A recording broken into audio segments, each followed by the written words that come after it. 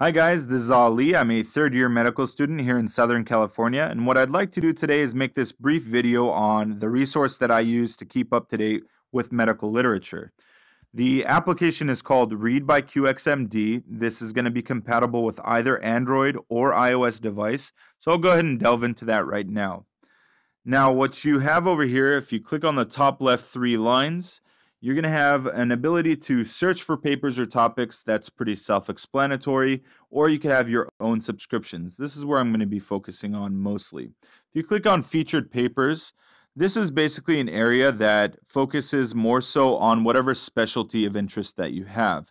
If you click on edit, I don't know if you saw that, on the top right here, if you click edit, it's going to give you an option to click on, put a check mark next to any specialty that you're interested in.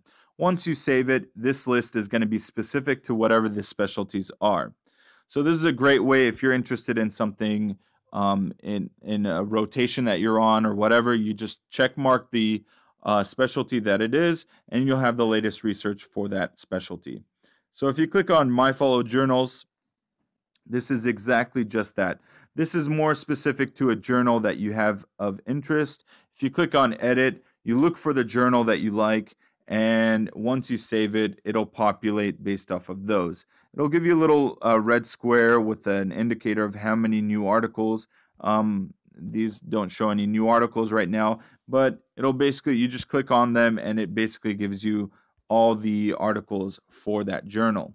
So if you click on My Followed Collections, I don't really have anything here, but if you click Edit, there's collections that are created by QXMD, as well as collections that other people publish on Read by QXMD. So, created by Merlin Curie. I don't know who that person is, but or created by QXMD. You could subscribe to these collections, and it's a great way of following your colleagues, somebody that you know, or something that QXMD actually populates on its own. The one that I like the most is this one right here. It's called My Followed Keywords. Now, why do I like this? It's because you could customize it as specific or as broadly as you'd like.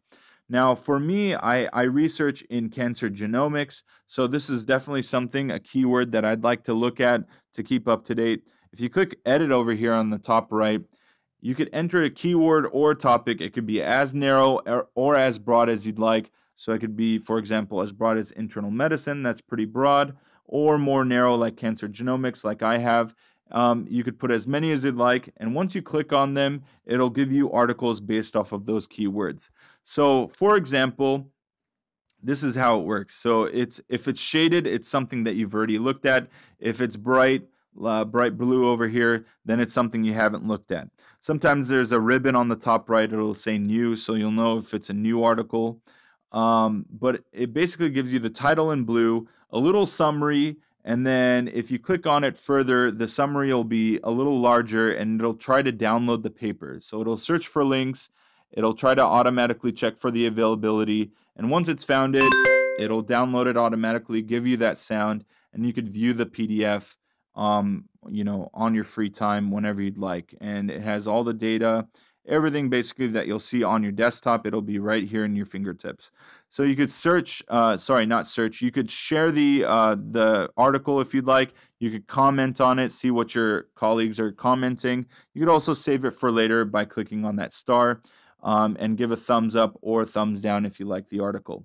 Now, if you don't have time, you could just save a bunch. And then if you click on those three lines right over there, your bookmarks will show those saved papers, and it'll save them based off of whatever category you give it.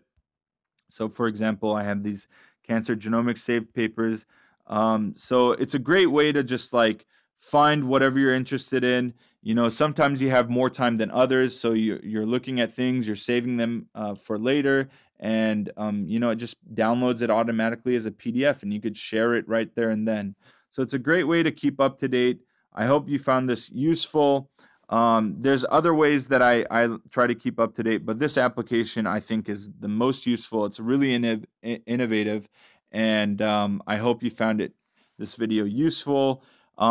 Please give me some feedback in the comments section. What kind of videos that you want to see in the future? I'm going to be producing an OB-GYN review basically what resources that I have.